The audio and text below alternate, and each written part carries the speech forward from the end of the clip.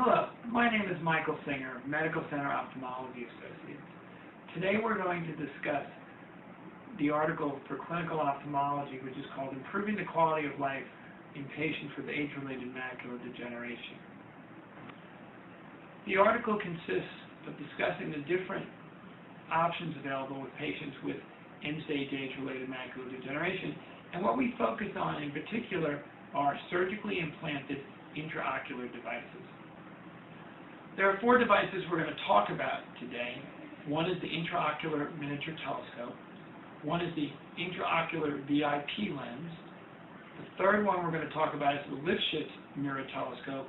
And the fourth one is the Argus II by Second Sight. The Intraocular Miniature Telescope is the first device that is FDA approved for the anterior segment. It was approved in July of 2010 and is currently being implanted throughout the United States.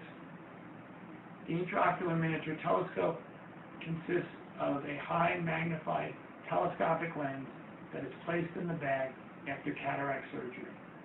The advantage of this lens is it magnifies the image on the center area that has been affected by macular degeneration, and in combination with the normal other eye, the patients try to fuse to get better vision and better activities of day. The second implant I'm going to talk about today is the intraocular IOL-VIP device, which is the intraocular lens for visually impaired people. This device acts like a Galilean telescope in which two intraocular lenses are placed together so patients are able to have magnified images. The third device I'm going to talk about is the Lipschitz Mirror Implant, or LMI implant.